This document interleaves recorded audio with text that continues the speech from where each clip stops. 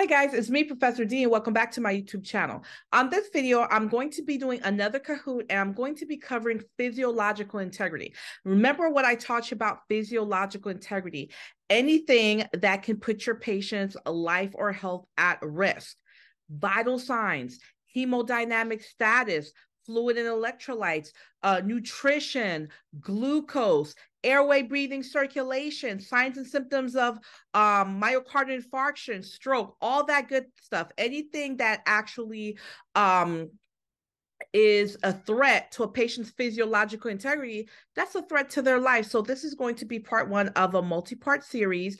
Before we get started, as always, I'm going to ask you, please support me, support this channel. How can you do that? Like this video. You're going to love it. Press that like button now so you don't forget. Subscribe to my channel if you haven't done so already, and press that red notification bell so you'll be notified every single time a new video is released.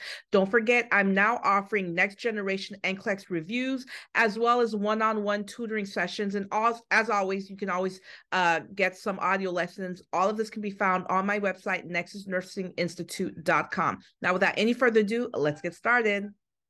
Physiological integrity, part one.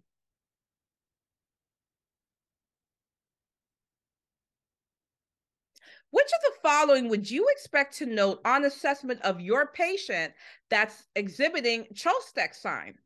Would it be discoloration of the abdomen and periumbilical area? Would it be carpal spasm elicited by compressing the upper arm and causing ischemia? Would it be spasms of the face muscles by tapping the facial nerve? Or would you choose epidermal? The epidermal skin layer can be rubbed off by slight friction. Which one is Chostek? Which one would you see in a patient with Chostek sign? Very good. Spasms of the face muscles by tapping the facial nerve. That is Chostek, and you see this. This is a form of tetany, by the way. You see this when the patient has hypocalcemia. The calcium in the blood is low. You note ventricular fibrillation on your patient's cardiac monitor.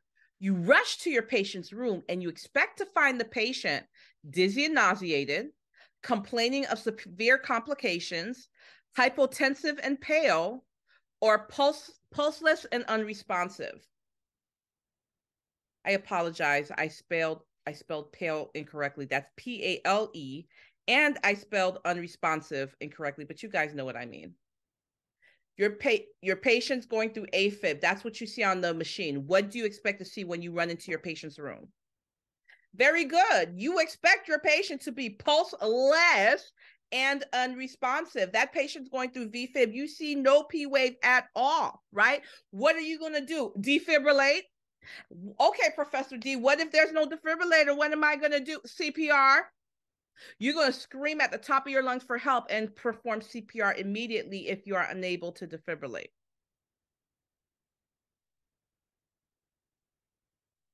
Select all that applies. You're giving a blood transfusion. What signs or symptoms would alert you to a hemolytic reaction or hemolytic transfusion reaction? Select all that apply. Headache, tachycardia, hypertension, apprehension, feeling of impending doom, anxiety, and fear. Select all that applies.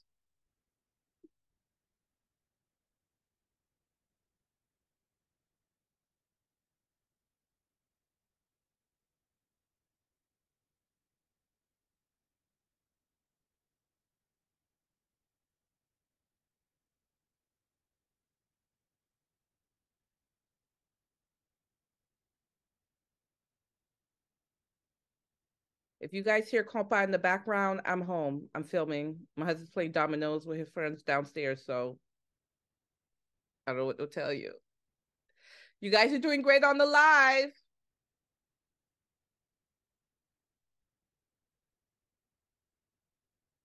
All right, all of them. So you're giving a blood transfusion and your patient has a hemolytic transfusion reaction. You expect for that patient to complain of a headache. You expect to see that heart rate go up, the blood pressure go up. They start to be apprehensive. They start to be fearful. They start to be anxious. They may not be able to describe what they're feeling, but you can see the apprehension. They have a feeling of doom. They don't know what's wrong, but they feel like they're going to die, right? What is the very first thing that you do once you suspect your patient's having a hemolytic transfusion reaction? Stop the infusion. And that's across the board. Whenever you're doing something for your patient and you suspect that whatever it is that you're doing for your patient is causing harm to your patient, the first thing you do before you assess them, before you call the RN, before you call the doctor, you stop whatever you suspect is harming your patient.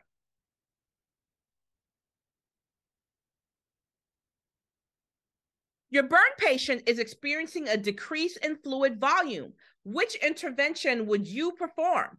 Would you obtain and record the weight every other day? Are you going to monitor INOs every shift? Are you going to monitor the patient's mental status hourly? Or are you going to monitor the vital signs every 4 hours? What are you going to do?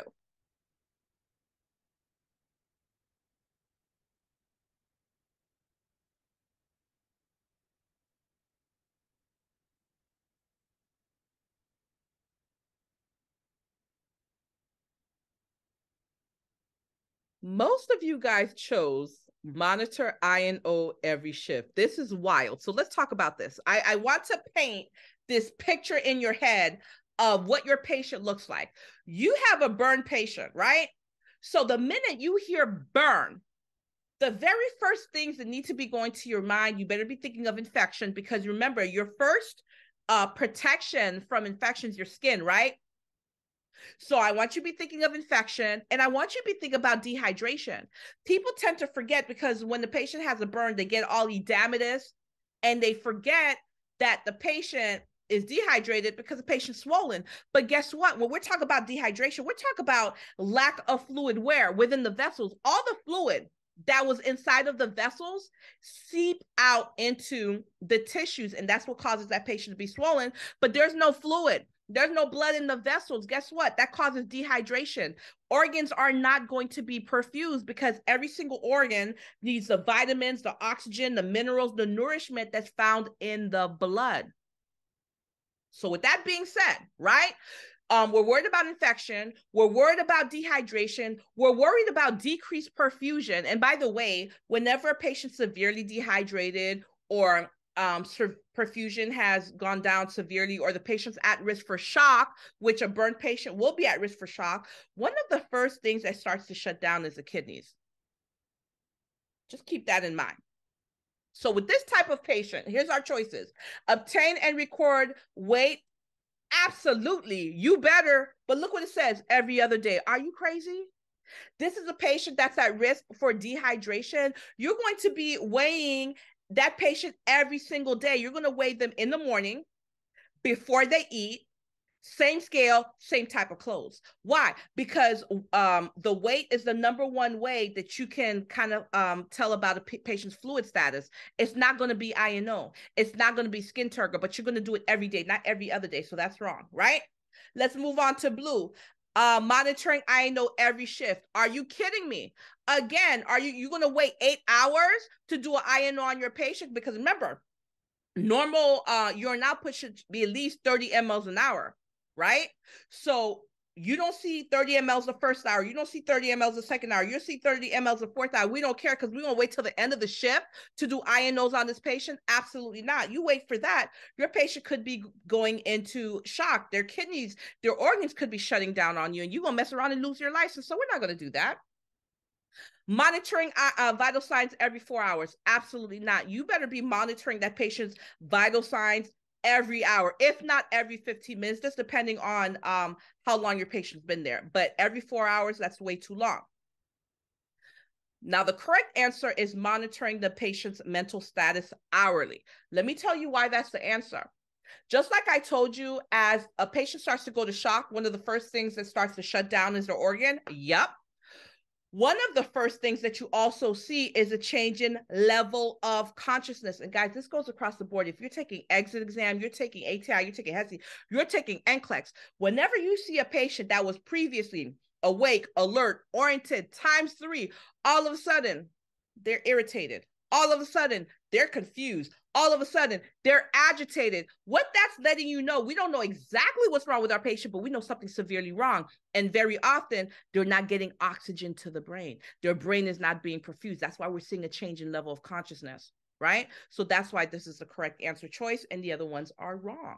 Let's keep going. I see you guys on the live. You guys are doing great. You're performing a neural check on your patient post craniotomy 3 days ago. You should call the doctor as soon as possible if you notice what? If you notice the pupils are equally reactive, if you notice pain with flexion of the neck, if you notice mild headache relief by acetaminophen, or if you notice disorientation of current date.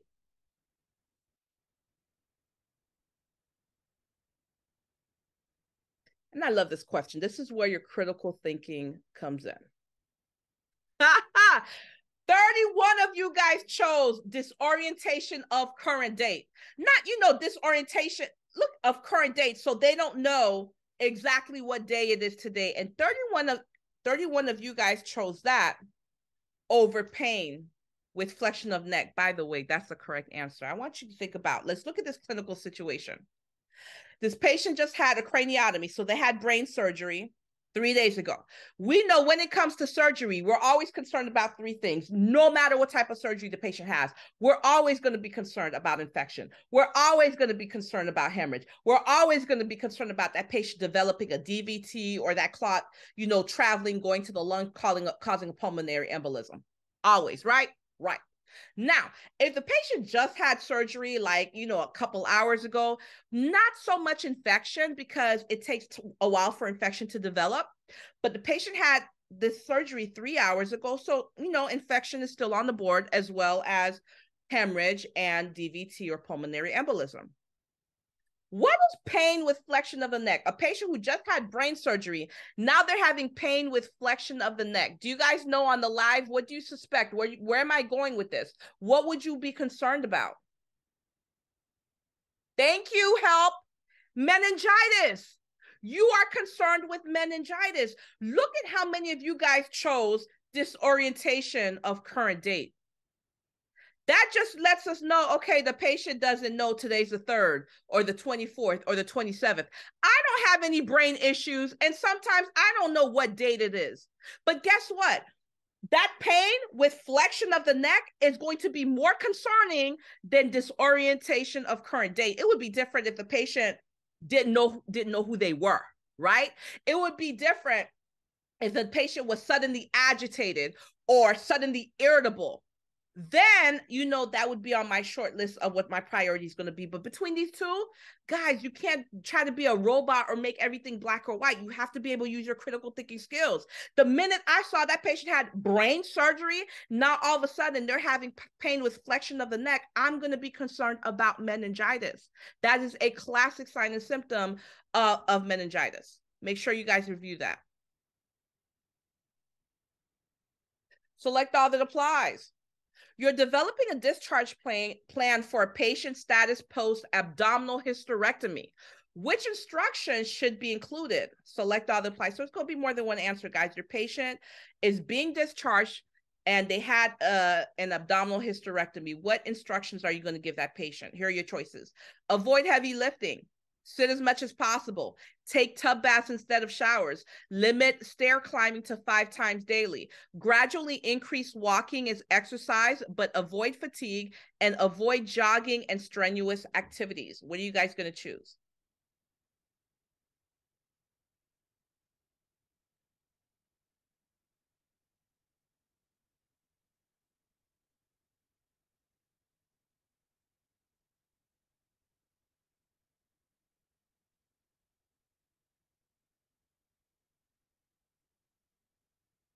Don't get mad at me on the live, guys. I'm trying to teach you how to think. It's not me. Okay, let's talk about this. So your patient just had hysterectomy. You're going to teach them to avoid heavy lifting. We don't want to put any pressure on that surgical area, right? We don't want to deal with dehiscence. We don't want to deal with evisceration. We don't want to deal with any of that. So we're going to teach them to avoid heavy lifting. We don't want them straining. Wonderful. We're also going to teach them to limit stair climbing to 5 times a day. We don't want them climbing stairs too much or too often. Nothing that is vigorous. Again, we don't want to put any pressure on that surgical site. Also, gradually increase walking as exercise, but make sure you don't allow yourself to get fatigued. We want that patient moving about, because guess what? When that patient's not moving, blood slows down. Blood does what? Clot. We don't want that patient to have a clot. We don't want them to have a pulmonary embolism. Patients not moving around, they can develop infection like pneumonia. We want to avoid all of that. So we want them to move. We want them to increase circulation. We want exercise, but not to the point of fatigue or exhaustion.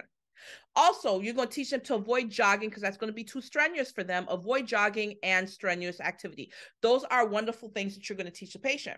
Here's what you're not going to tell them. You're not going to tell them to sit as much as possible. What do you know in nursing after a patient has surgery? Again, we are concerned about infection, DVT/PE, and bleeding. We want that patient moving around. We want to increase circulation. We want to increase perfusion. We do not want to increase the chances of the patient getting a clot. We're not going to tell them to take tub baths instead of showers, because when you take tub baths, that increases your chances of what? Infection. And what else are we not? Okay, so just those two we're not going to tell them. Everything else we're going to tell them. How are you guys doing on the live? I'm sorry it's too late to join, but you guys can listen in. Your patient with Graves' disease has a problem with nutrition. What should be part of the care plan for this patient? So your patient has a Graves' disease and they have a problem with nutrition. What's going to be part of your care plan for them? Is it going to be to verbalize their needs to avoid snack between meals, discuss relationships between blood and glucose levels, maintain normal weight or gain weight if they're below normal, or verbalize the importance of meals high in fat, low in protein?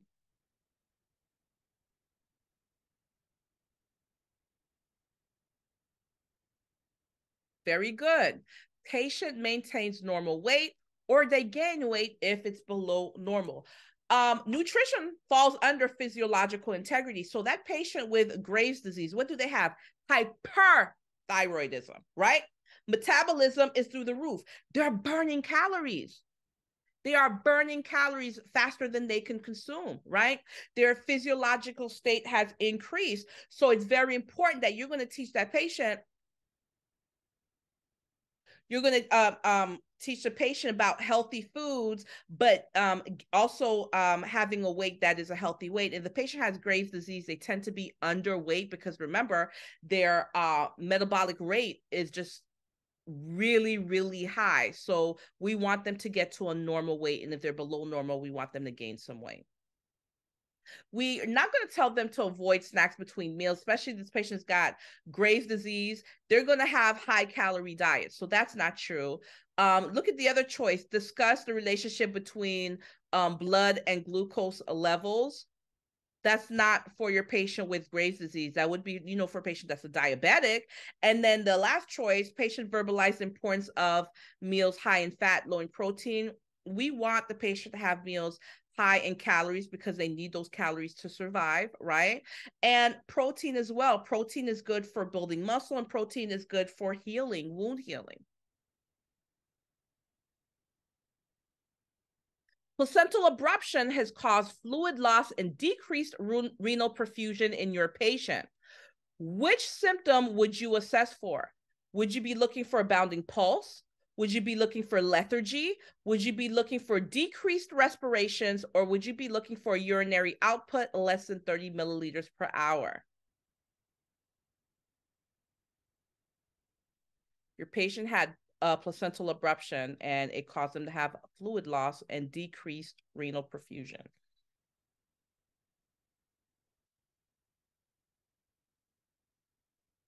Decreased renal perfusion. So half of you guys chose the correct answer and half of you guys chose lethargy. So I want to go back to this because I want you guys to take a look. So your patient's got placental abruption, they're losing blood, they're losing fluids, but here's your keyword in the question. It says decrease what? Renal. Renal as in kidneys. Decreased renal perfusion. That word perfusion is just a fancy term for how well the organ is being fed, right? Blood feeds the organs because in blood is the oxygen, the vitamins, the minerals, the nutrients and nourishment that the organs need. So if blood flow is decreased, then perfusion is going to be decreased. So decreased renal perfusion, as I said in the beginning of this video, what is one of the first things that start to shut down? Kidney function. You're going to see a decrease in kidney function. Your patient should have at least, at a minimum, 30 mLs per hour.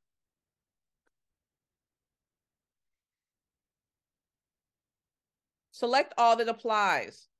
Which instructions would you provide to the mother of a child that just had a plaster cast applied? Are you going to teach her to select all that apply? They just got a cast. Lift the cast using the fingertips. Dry the cast by placing the hair dryer on a hot setting.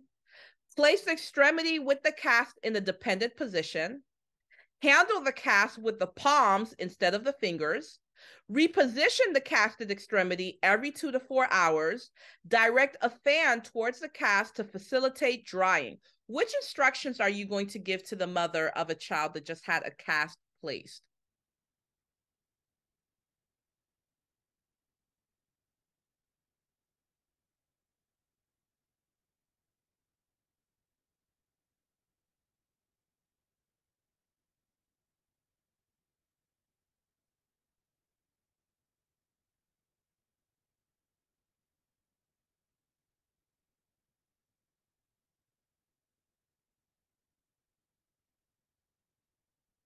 Okay, so let's talk about these answers.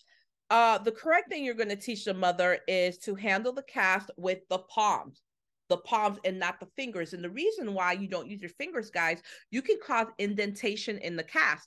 Guess what? That indentation can cause pressure on the tissues, and that pressure can eventually cause compartment syndrome. It can cause decreased circulation, right? So we don't want to do that. You're going to teach her to use the palms and not the fingertips. You're going to teach her to reposition the casted extremity every 2 to 4 hours. Again, remember I taught you this. With decreased movement is decreased circulation. When blood is not circulating, guess what it does? It clots. We don't want our patient to develop a clot. So we're going to make sure that we're repositioning the patient. And the next thing you're going to teach them is to direct a fan towards the cast, and that's going to help drying. If you are going to teach them about a hair dryer, because it just depends on how the choices of answers that you have.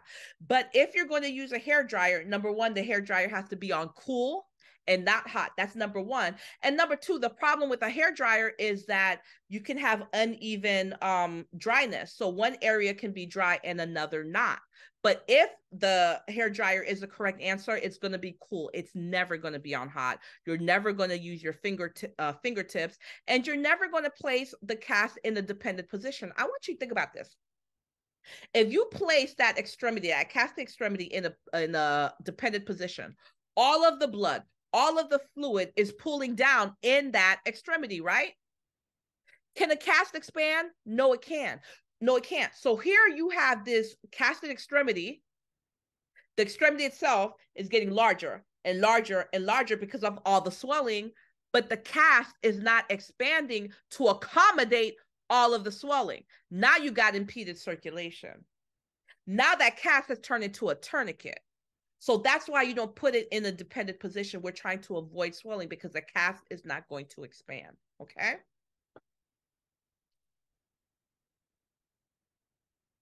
How would you interpret these results?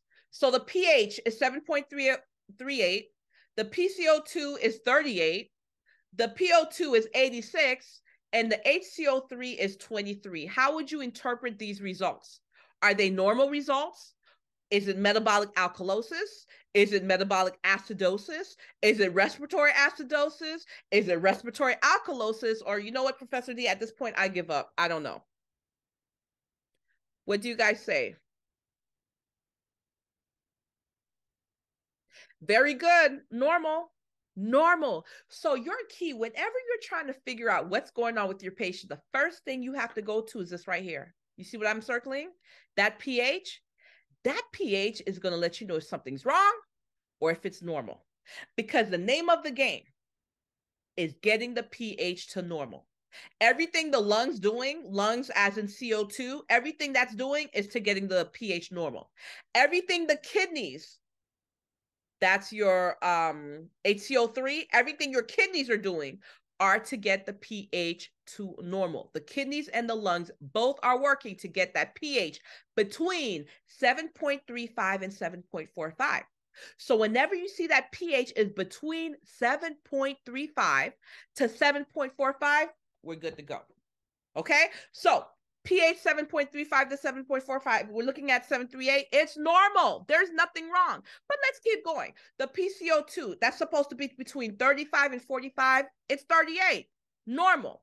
The PO2, that's your partial pressure of oxygen. By the way, guys, I'm so tired of seeing you guys do this. Stop confusing the partial pressure of oxygen with your oxygen saturation rate. Your oxygen saturation rate is SaO2. The SaO2 you want between 95 and 100. The PO2, which is a partial pressure of oxygen, 80, actually your normal range is 75 to 100. So normal is about 80, but anything between 75 to 100 for your PO2, which is your partial pressure of oxygen, that's normal. So this is normal because it's 86. And then your bicarb, which is your HCO3, that's your kidneys, right? Normal is about 22 to 26. This is 23. So across the board, we're dealing with normal. So these are normal results.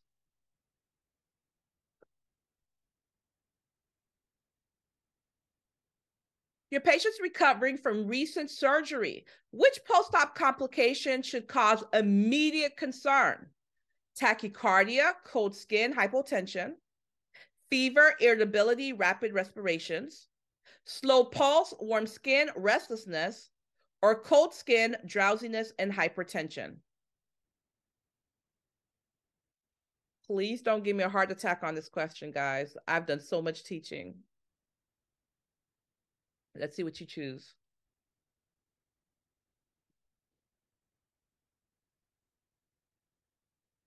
Okay, so you guys were half and half. 11 of you chose the tachycardia, cold skin, hypotension, which is a right answer. But 11 of you guys chose fever, irritability, rapid respirations. All right, let's talk about that wrong answer. The fever, irritability, and rapid respirations. There is one word in this whole question that should have made you get rid of that choice. It says, where's my mouse? Right here. It says, look, it says your patient's recovering from what type of surgery? Recent. I could have just said your patient's recovering from surgery. I put that word recent in front of the word surgery to remind you this is something new. Remember, when a patient has surgery, we're always going to be concerned about bleeding. We're always going to be concerned about them developing a clot or pulmonary embolism. We're always going to be concerned about infection. But remember, when it comes to infection, the timing is very important, because if the surgery was very new, there hasn't been time for the patient to develop infection. That's why I put recent surgery. So you can rule the infection part out. It's too soon. That leaves us with the blood clot, pulmonary embolism, and bleeding. Tachycardia, cold skin, hypotension, that patient's bleeding out. We're seeing the blood pressure go down.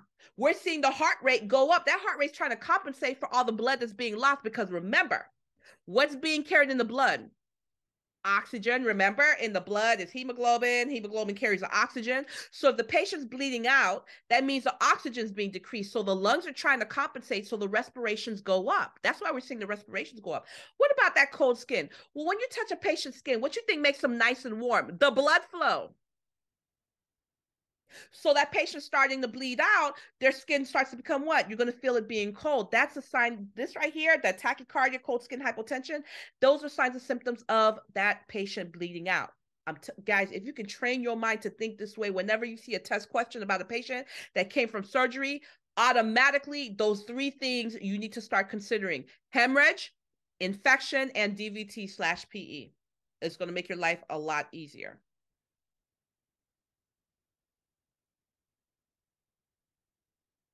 Select all that applies.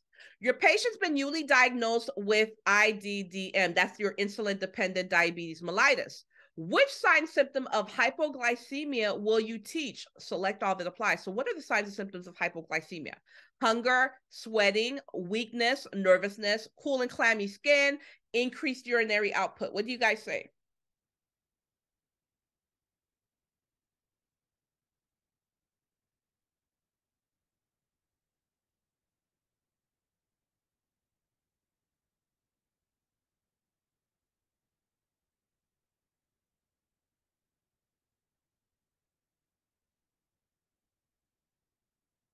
Okay, guys, I see you on the live. I have my next NCLEX review tomorrow. How many of you guys registered? I look forward to seeing you.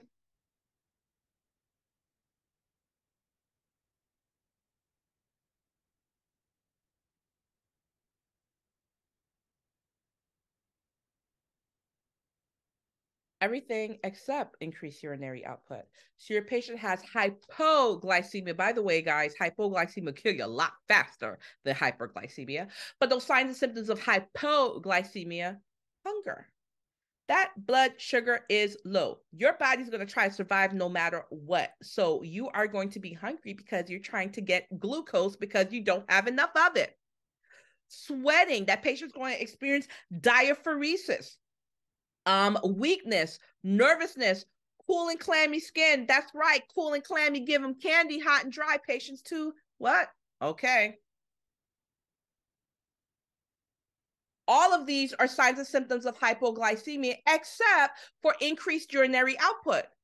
Where do we see increased urinary output? We see that in hyperglycemia, where the patient's got way too much sugar in the blood and the body's trying to get rid of all the sugar. So we'll see excessive urination, and they're trying to get rid of the sugar through they're trying to get rid of the glucose through the urination. So increased urinary output, we see that in hyperglycemia. But all these other symptoms we see in hypoglycemia.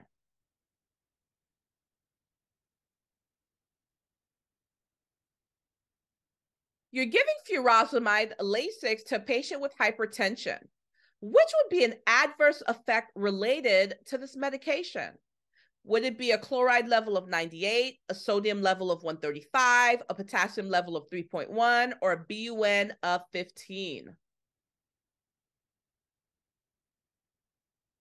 No, Musa, sweating is hypoglycemia. Cool and clammy, they need candy. That word clammy, that's when their skin's all wet from the sweat. Anyway, back to Lasix, guys. Very good. Almost everyone got this correct. Potassium level, even if you didn't realize that Lasix makes you lose potassium, when you're looking at these levels, number one, you should say to yourself, what kills my patient faster? And when it comes to fluid and electrolytes, potassium will kill you much faster than any of these other electrolytes. Here in the state of Florida, how do you think we kill our inmates? Potassium, right? It affects the heart directly. Anything outside of the normal range of 3.5 to 5 can cause the patient to have dysrhythmias. So 3.1 is hypokalemia, and that's a big problem. That's the correct answer.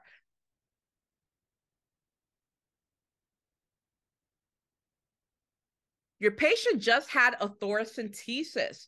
You'd be most concerned if that patient exhibited which finding? Would it be equal bilateral chest expansion? Would it be diminished breath sounds on the affected side? Would it be respiratory rate of 22 breaths per minute? Or would it be few wheezing unchanged from baseline?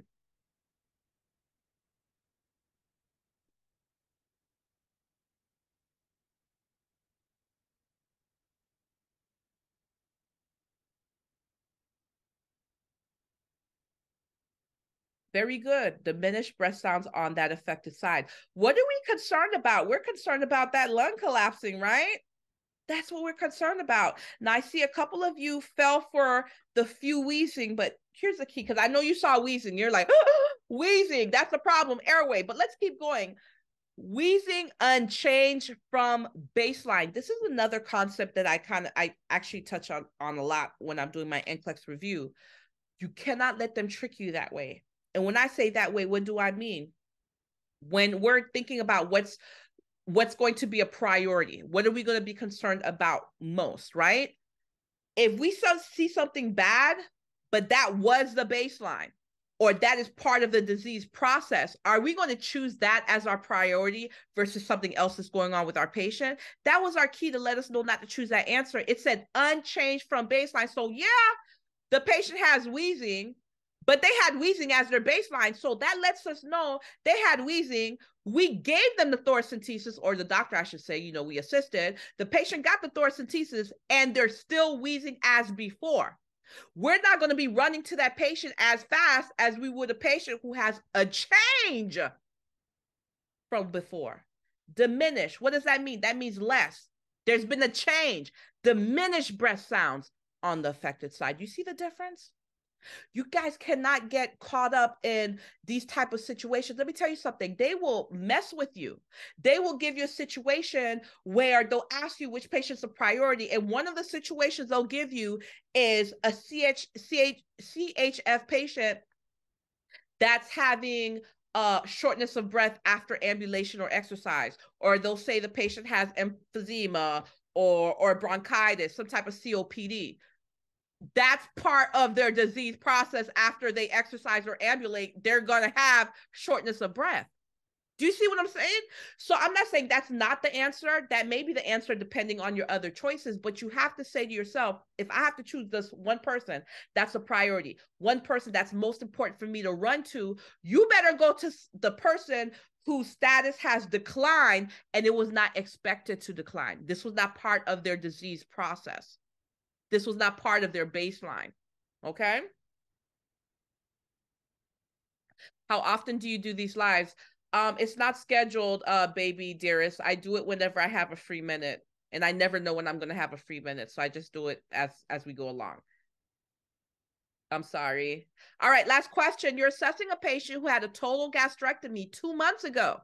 For which complication would you assess? Oh, I accidentally gave you guys this answer while I was teaching about something else. But anyway, what are your choices? Everyone should get this right. Is it vitamin B12 and folic acid levels? Is it blood urine nitrogen levels? Is it pupillary response to light? Or is it calcium levels? Before we started this Kahoot on the live, I was teaching you guys about something else, and I talked about this, so everyone should get this correct. Your patient had a total gastrectomy. Which complication are you going to assess for? What are you going to be looking at? Very good. Or maybe that one person who got it wrong, I'm just going to assume you weren't on the live when I was doing that teaching. But everyone else got it correct. Vitamin B12 and folic acid levels, because that stomach's been removed. Therefore, there's no intrinsic factor. Remember, you need that intrinsic factor for the absorption of vitamin B12. You cannot survive without vitamin B12. So that patient is going to have to get an injection. And when I say injection, it's going to be IM, an injection of vitamin B12 every single month in order to live. So B12 and folic acid, that's the correct answer. And remember that vitamin B12 is very important for the brain. Okay, CNS activity. All right, guys, thank you so much for watching this video. Please, in the comment section, let me know what you thought about this video. Don't forget, on my website, you can book a one-on-one consultation or tutoring session with me, Nexus Nursing Institute, or you can book a next generation NCLEX review, or you can go ahead and get yourself one or many audio lessons. Once again, that's nexusnursinginstitute.com. Thank you so much for watching. You guys will catch me on the next video.